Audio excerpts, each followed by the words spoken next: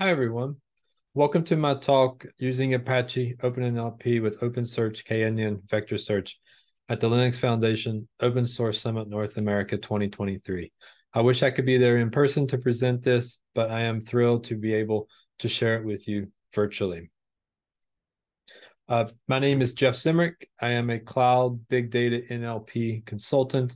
I am the current chair of the Apache OpenNLP project. You can get in touch with me in a variety of ways. The easiest way is probably through LinkedIn. So if you have any questions or would like to discuss anything that you see here or anything about OpenNLP in general, please feel free to reach out to me. I will be happy to help. Apache OpenNLP is a Java library for doing a lot of common natural language processing tasks. On the left side are some of OpenNLP's capabilities, like tokenization, document classification, named entity recognition, and language detection. It's a lightweight library. It does not have any dependencies, and it does not require a GPU to train and use models. OpenNLP was first made available on SourceForge a little over 20 years ago in 2002. In 2010, OpenNLP joined the Apache Software Foundation incubator. In 2017, 18, 19, there was a lot of NLP fun stuff that happened. And then in 2022, OpenNLP 2.0 was released with support for using the ONNX Runtime to make use of some of the newer types of NLP models. So OpenNLP has a lengthy history, but it is a solid and trusted NLP framework that's being brought into some of the newer NLP technologies. Sentence transformers is a Python framework for state-of-the-art sentence, text, and image embedding. So for this talk, we want to get vectors of sentences and ultimately search those sentences. And so one way that we can do that is through sentence transformers. Sentence transformers, there's more information about it available at svert.net or the paper that describes it with the link there. There are pre-trained models available on the Hugging Face Hub, so you don't have to train your own. You can just get started with one of the pre-trained models that are already available out there. And so with sentence transformers, we can take an input sentence such as I ate a hamburger and generate a vector for that sentence. And so with those vectors, we can do a lot of neat things, one of which is find similar sentences through search that we'll walk through in this presentation. Cosine similarity is a measure of similarity between two vectors. And if we can represent text as vectors, then we can use cosine similarity to find similar text. So in an example here, I am hungry as one sentence, and his name is John as two sentences. Cosine similarity allows us to measure the distance, the similarity between those two sentences. And we can then use OpenSearch's KNN plugin as a way to facilitate this. So we have sentence transformers, which lives in the Python ecosystem. And we have Apache OpenNLP, which is a Java library for NLP. So how do we use the sentence transformers in Python with the PyTorch and the TensorFlow models? How do we use that from Java, from OpenNLP? One way to do that is using ONNX and ONNX Runtime. So we can take the pre-trained sentence transformers model and we can export the model to ONNX and then use ONNX Runtime to be able to call that model from Java. So ONNX is a model format that allows models to be used between frameworks and with some optimizations.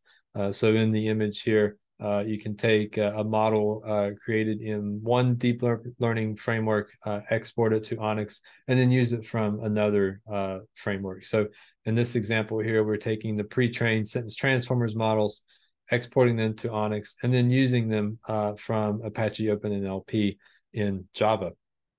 And exporting a model into ONNX, sentence transfer model, is pretty simple. With the Python code here, it's just a couple lines. Model underscore name is the name of the model, as it is shown in the Hugging Face hub. And then we can just say from pre-train the model name from transformers equals true, and we can call .save pre-train and give it a local path on our file system. So when this runs, it will get this model from the Hugging Face hub, export it to ONNX, and save it on our local file system in this directory that is in the ONNX path. So we'll have our ONNX model that we can then take a look at using. So once we have our model exported to ONNX, the question is, how do we call it from Java? We know we're going to use ONNX Runtime, but what are the inputs? What are the outputs to this model? How do we make use of it? There's a really useful app called Netron. It's available at netron.app. And with it, you can open the exported ONNX model and visually see what are the inputs and outputs for this model. So looking at a sentence transformer model that was exported to ONNX, we can see it has three types of inputs. It has input IDs, attention mask, and token type IDs. So over here on the right in the visual, we can see those. We can see the input IDs. We can see the token type IDs. Attention mask is there. The image is just too big, and drawing a red arrow didn't quite fit on the screen. But those three are our inputs to the model. And then we have our outputs. We have an output down here. It's a three-dimensional array of floats with length 384. And 384 is the size of the vectors generated for us by sentence transformers. So with this information, we know that we have three inputs: the input IDs, attention mask, token type IDs. We know the data types for each. Each of those are integers. And we know the outputs. We know that it's a float of a three-dimensional array size. So with that information, we can take that into our Java app and use ONNX Runtime to use this model. So let's take a little closer look at what are the values of these inputs. So for the input IDs, they're integers that we saw. And so each value in this array is an integer that corresponds to a token in the input. So we get the input, we tokenize it, and then for each token, we look at the model's vocabulary file to determine the ID for each token. And each time we do that, we just put the ID in the array.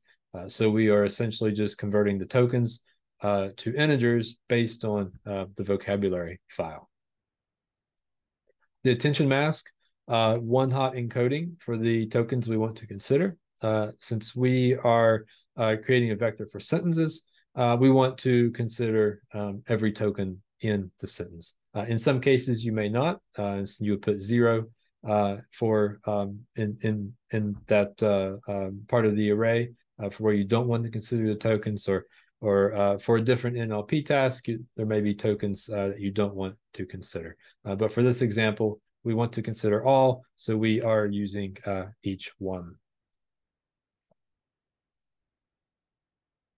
Token type IDs denotes where one sequence ends and another starts. And so since we are only doing one sentence in this example, we only have one sequence. So each value in this array is 1. There may be times in other NLP tasks, or even here, if we have multiple sentences, multiple sequences, we can use this to denote where one sentence or sequence starts and where another one begins. The outputs from the model that we saw, a 384 length array. This is our sentence vector. This is what we are after.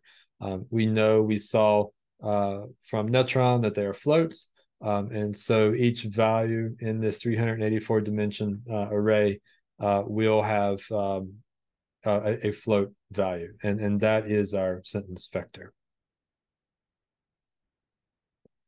And so now that we know what these inputs are, how do we call them using Java, using ONNX Runtime? So it's not very complicated. We have a map of string ONNX tensor, our inputs. And so this is our map of inputs. So we'll have 3. the input IDs, the attention mask, and the token type IDs. For each of those, we'll create a tensor and put values in it. For the input IDs, we just get the IDs for each token. So we will have tokenized the text and use the vocab file to get those IDs. For attention mask and token type, we saw that those values are all just one. So these are easy. We just put one in for each value of the array for each of these. For the outputs, we know we're expecting back a three-dimensional array, and we call it V, float. So we say session.run, pass it the inputs, and we know that that's the output. And so our sentence, our vector, our what we're after is this V. The link at the bottom is a link to the OpenNLP source, where you can see how this is implemented and all of the supporting code that goes with it. But these lines here are the most important part. So now that we have generated our vectors for sentences, we know how to generate the vectors for our sentences. We want to be able to search. We want to be able to take these vectors and we want to be able to find similar sentences, similar documents for each one. And so one way that we can do that is using OpenSearch. From OpenSearch's webpage, it's described as a scalable, flexible, and extensible open source software suite for search. And so OpenSearch combines traditional BM25 search, but it also has capabilities for vector search through its KNN plugin. So let's take a look at using that. All the source code and commands from here on out are included in the repository for this presentation on GitHub. Please take a look at that repository. All of the code and the steps are in there.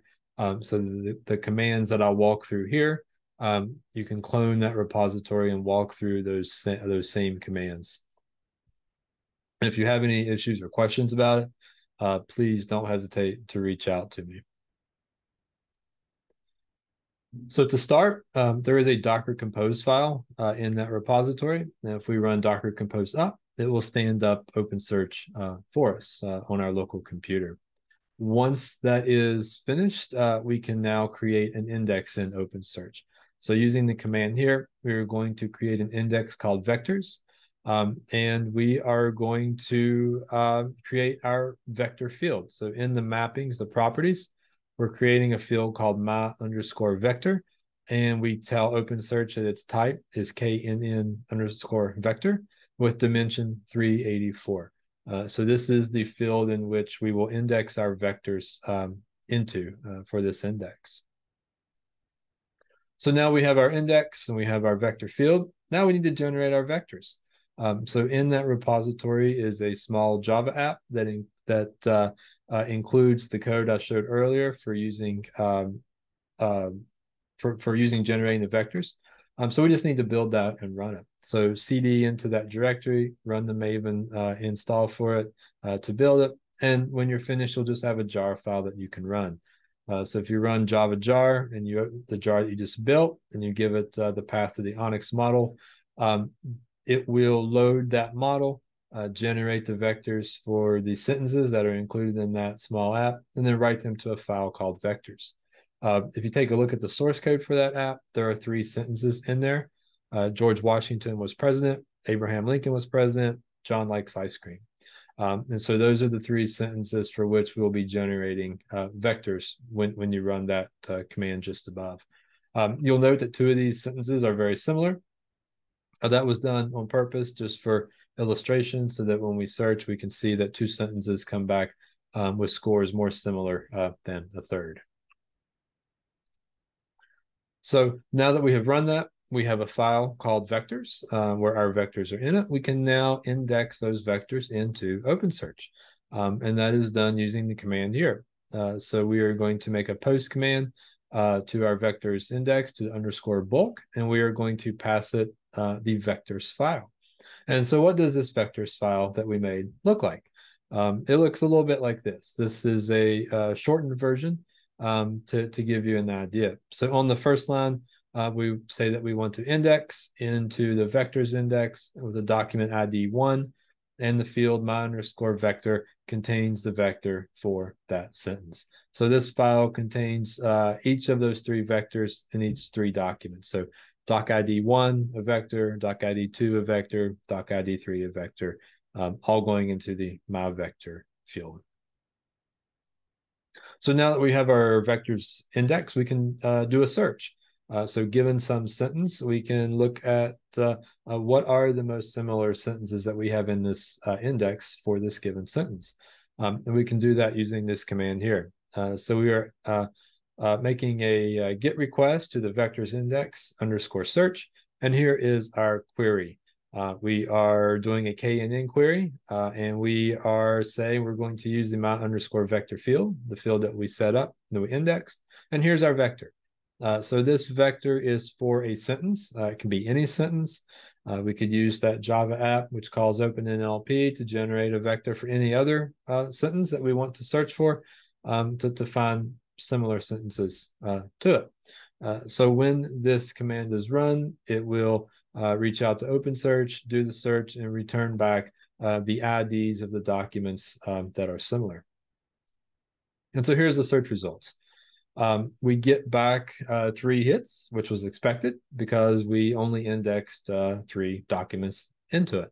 And so we can see that for each document, we get a score. For document 1, we get a score of 1. Document 2 has a score of 0.5, and document 3 has a score of 0.41.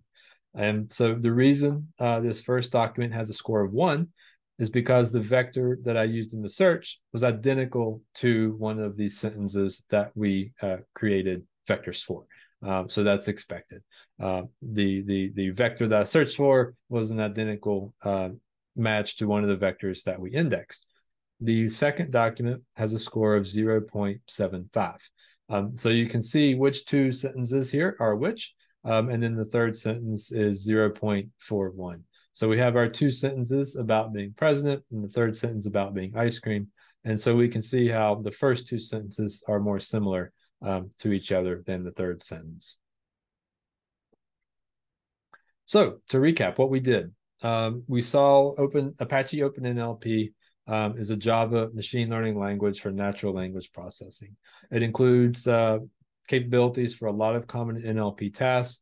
And in the past year or so, it's been updated to be able to use some of the newer transformer architecture models via ONNX Runtime. So being able to convert those models to ONNX and then using from OpenNLP.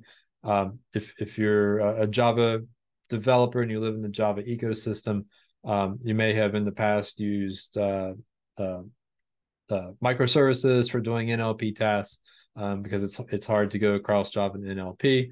But this is one method in which you can just call those models directly from your Java code. OpenNLP also supports named entity recognition and document classification via ONNX Runtime. So those types of models can also be acquired from the Hugging Face Hub, exported to ONNX and used from OpenNLP in a similar fashion to what we saw here. We then used OpenNLP to generate sentence vectors, and we indexed those vectors into OpenSearch. Finally, we did a search to find nearest documents given a vector. So again, thank you. I hope this presentation is helpful and informative. If you have any questions, please feel free to reach out to me, connect with me on LinkedIn, send me a message. I'll be happy to help. If you have an interest in NLP, if this is exciting to you, we would love to have your contributions to the OpenNLP project. Whether you're new to it, it doesn't matter. We'll be happy to help you get started. So take a look at the Get Involved page, reach out to us or reach out to me personally, and I can help you get started with the project. Everyone is welcome, and there are no contributions that are too small. All are very valued, and the project appreciates everything. So again, thank you. Thank you for this coming to the presentation, and thank you to the organizers for the invite.